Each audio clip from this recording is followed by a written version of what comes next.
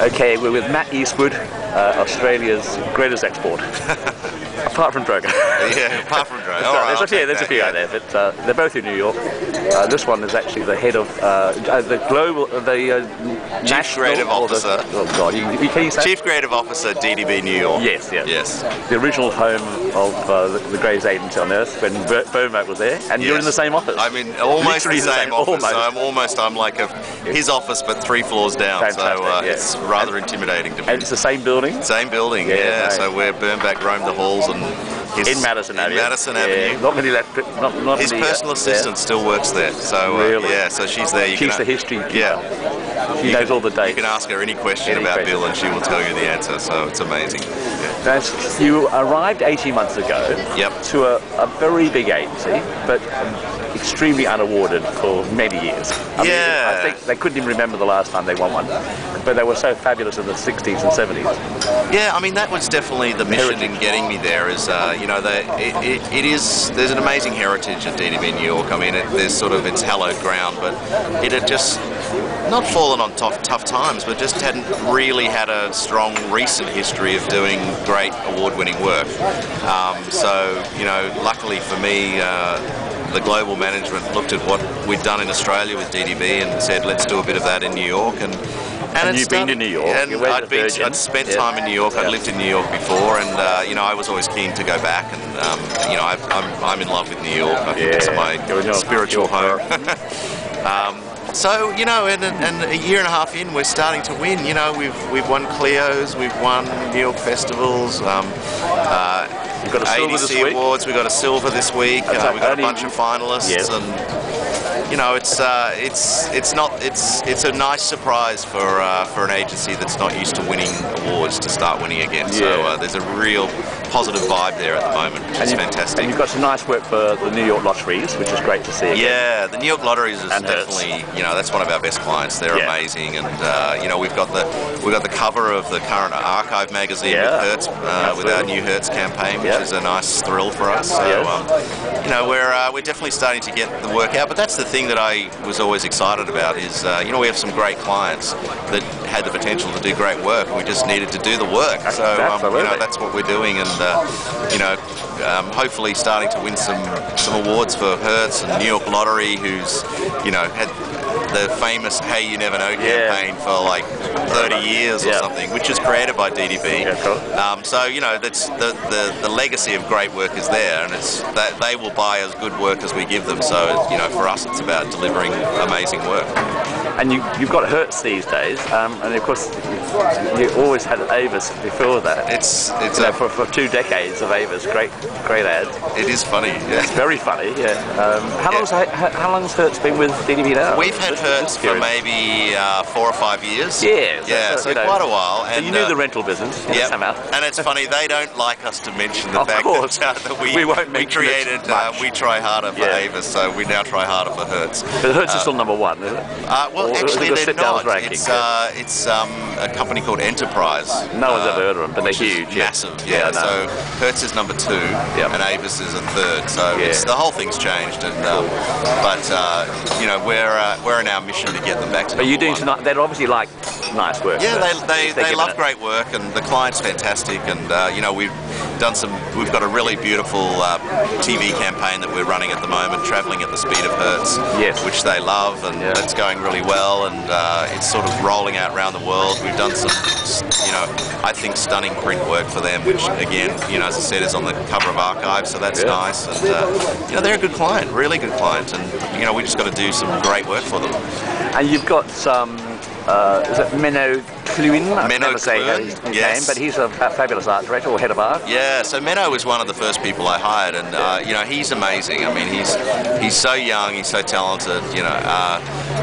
We had a moment the other day where we had our 4 Clios arrived at the office all boxed up, and I was like really excited. And I said to Menno, look at this is great. And he said to me, yeah, this is amazing. He said, you'd never guess how many I won in 1 year once. I'm like, how many? 30. 23 Clios in 1 year he won. So this is a guy that like is no stranger to awards, that's for sure. So he joined as head of art and executive creative director. You worked with him before?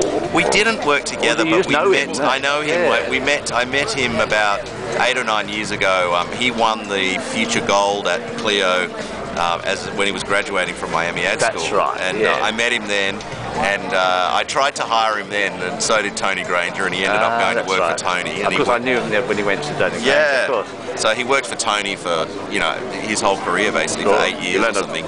Learned the craft there. Yeah, so he knew what he was doing, and but we've known each other all that time and talked about maybe working together again. So when I came back, he was one of the first people I called, and he's fantastic. I mean, he is just the king of the kids. Like, they love him, and he runs a whole bunch of juniors who do amazing work, and really transforming the place. And he himself obviously is just such a wonderful art director, and just and you need that too. You need everything that, has to look good. I mean, and it's my passion. My passion is design, and I come from a design background, so I want to make sure. I never want to be one of those agencies that pumps out crappy work. I want it to look beautiful at the very least. So Menno makes sure that everything looks beautiful, and I've built a sort of a craft design department like you did around DDB, and that's just making a big difference, because people look at the work at least and go, what's happening here? This is amazing. So why you buy an Apple Life? Yeah, it actually looks good first. If it doesn't work, it's great. Yeah,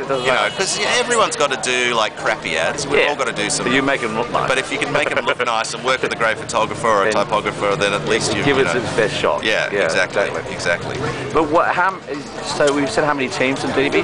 Yeah, we did. There's about we've about probably 35 teams. So it sounds like a hell of a lot, but of course, but New York standards. I mean, we have some massive pieces of business that just soak up, lots of teams huge on the amounts road. of people. And State Farm, which we won the silver for, is one of our biggest accounts. And like 25 of those. State Farm's it's kind of like an NRMA.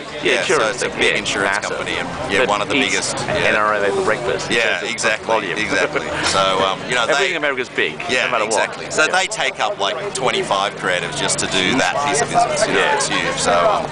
But the scale obviously doesn't worry you. It's just a matter of and it's the nice thing is, it sounds crazy, but DDB New York is kind of a really nice middle-size agency in New York. It's crazy, middle size, which is hilarious. I mean, how many people all together? We've got about 350 people. Oh, that's actually quite nice. Reasonable, and it's enough that you can know all the people. But you go to BBO, and it's like 1,200 people, and you can never hope to meet or know everyone. So. That's a big difference. So it's a family thing. Almost, in a weird way. And a lot of people, I mean, DDB is one of those brands that people love, so people come and stay. There's a lot of people that have been there for a long time, and which is good and bad. It meant that people needed to move on, but there's some amazing people there, and my CEO has been there maybe 10 years and is done a great job, but is definitely behind the idea of turning the creative around, which is fantastic. So you need that support. And is it very multicultural? It used to be full of every ethnic. I mean, it was so interesting. It is. I mean, everyone has funny names. They have funny names. They're doing great ads. It's so true. I mean, it's funny because DDB New York was always, a bit of a Jewish agency. Jewish with a few German. So Helmut Krohn was the German. Yeah, exactly. And the rest but Bill was a Jew, and I think Doyle Dan Burbank is one of my. Doyle's an Irishman. Yeah. Burbank, of course, the Jews. So there's great. So there's a. But they've never been afraid to say it. No, exactly. There's no cringing about it. I used to love the Levi's bread. You don't have to be Jewish to love